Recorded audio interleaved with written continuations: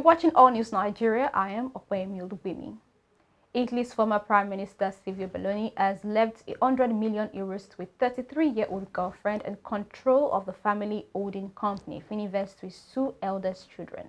The billionaire, who was one of Italy's richest men, died on 12 June 2023 from leukemia at the age of 86. The three-time Italian Prime Minister, whose empire is estimated to be worth more than €6 billion, also left €100 million to his brother Paolo and €30 million to Marcello Dell'Utri, a former senator with his Forza Italia party, who served jail time for association with the mafia.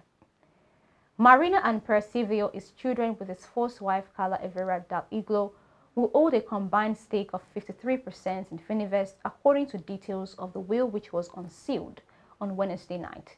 The 33-year-old Fascina, a Forza Italia deputy, began a relationship with Berlusconi in 2020.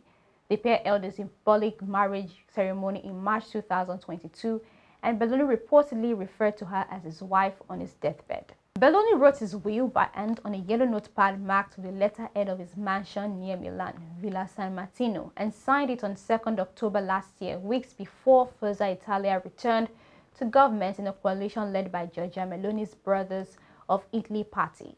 According to reports, the decision Fininvest was made in 2006. Thanks for joining our news broadcast. Subscribe to get notifications as new videos and updates drop. Unsealed reporting for All News Nigeria.